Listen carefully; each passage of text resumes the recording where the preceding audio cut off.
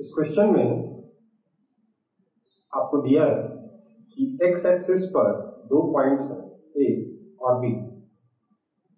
इन दोनों पॉइंट्स का आपको पोटेंशियल दे रखा है और कोऑर्डिनेट्स तो दे रखे हैं। आपसे बोला गया है कि इलेक्ट्रिक फील्ड यूनिफॉर्म है। इलेक्ट्रिक फील्ड इज यूनिफॉर्म और आपसे इस इलेक्ट्रिक फील्ड के मैग्नीट्यूड के बारे में कुछ बातें पूछी गई। तो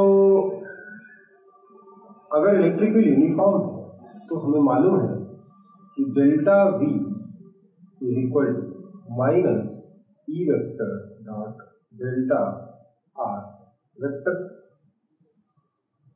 this implies VB minus वीए is equal to minus E vector dot delta R vector क्या हो गया 4 सेंटीमीटर आई।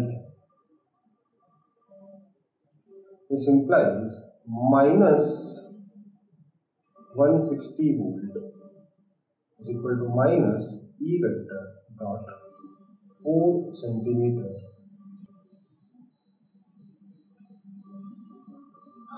फोर सेंटीमीटर को नीचे ले आते हैं, माइनस से माइनस चला गया। This implies 160 volt by 4 centimetre is equal to E vector dot I cap. This implies 4000 volt पर मीटर इज इक्वल टू, देखिए E vector dot I cap क्या होगा, इलेक्ट्रिक फील्ड का एक्स कंपोनेंट, तो ई x. तो x component of electric field हमारा निकल आया 400 वोल्ट 4000 वोल्ट पर मीटर। तो मतलब आपका जो इलेक्ट्रिक फील्ड है उसकी मिनिमम वैल्यू कितनी होगी, ये कब होगा, अगर y कंपोनेंट और z कंपोनेंट 0 हो। इलेक्ट्रिक फील्ड की मैक्सिमम वैल्यू कुछ और भी हो सकती है, इलेक्ट्रिक फील्ड की वैल्यू इससे ज्यादा हो सकती है। हो सकता है इलेक्ट्रिक फील्ड का y कंपोनेंट थोड़ा कुछ और हो, z कंपोनेंट कुछ और x कंपोनेंट तो इतना ही होगा, तो मिनिमम वैल्यू इतनी है।